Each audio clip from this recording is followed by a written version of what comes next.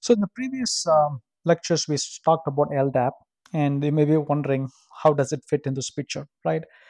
It will come back later on, but just stick with me here.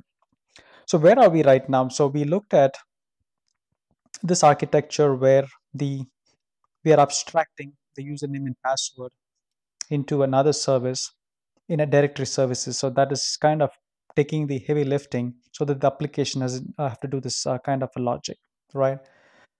So now where are we left at, right? I mean, so user at this time has to remember only one password, username and password,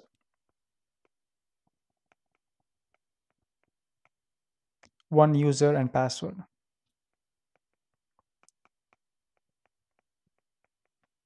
Why? Because the username is stored in the directory services, and then and also we talked about the roles in the previous concepts here.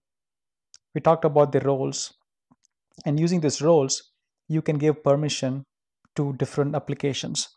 So this solutions which we provided, having a separate identity services is going to solve from users having to remember a lot of different passwords, right?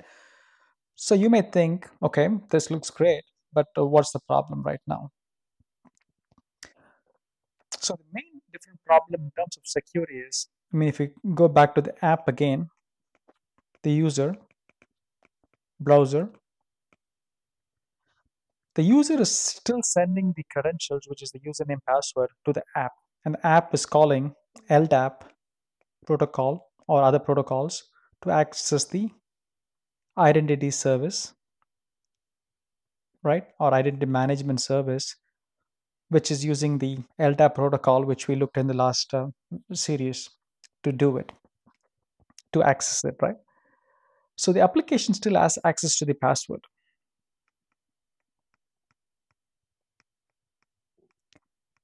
which is a huge security risk because the developers can be logging it to files, or like we discussed in the past, if there's a malicious actor tries to exploit this application somehow, I mean, he can steal all the credentials from this application. And also the other issue is user has to log in to each app.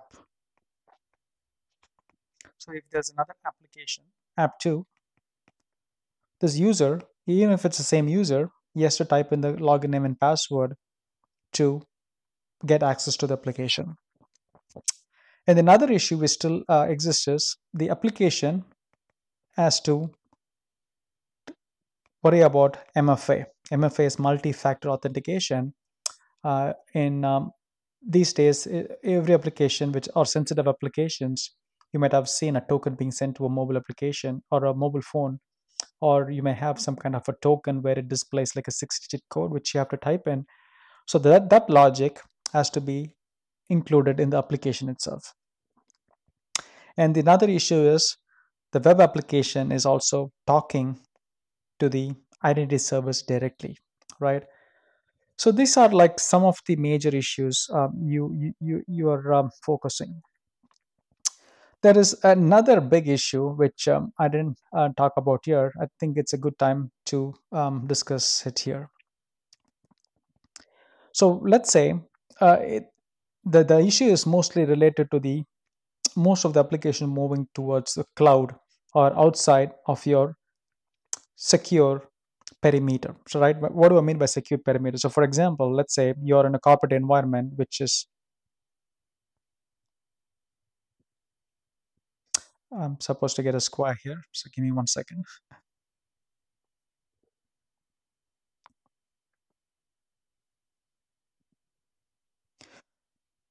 Hmm.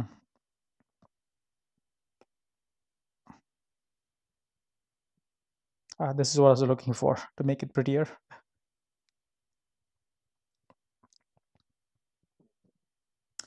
And so, let's do another one. So, let's say there's a user in your company and he's using a browser, And then there is a web app in AWS. And let's say there's also a database.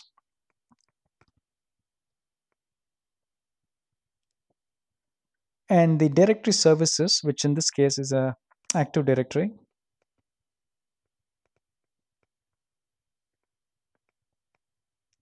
right? Which is the directory services which we looked in the past, and where the username and password is all stored in this Active Directory. So when this user tries to access the web application, which is in the cloud, which is not in your secure boundary, this is your secure boundary, how will this application authenticate this user, right? Because the username password is stored in the Active Directory, which is in the company environment in the security boundary. So this web application somehow has to access or need access to this directory services using the internet. I mean, you can have other techniques like using virtual private networks like VPN or some dedicated network to solve this problem. But in most cases, all you have is the internet, and which is a huge security risk to have the credentials going over back and forth in the internet, because the internet is always called the untrusted network, also called as the wild west. You don't know what is happening in there, and that's why it's always untrusted. So in the architectures we saw so far, the the directory services and the users and the web application all have to be in the same security domain, right? So the app, the directory services, and then the users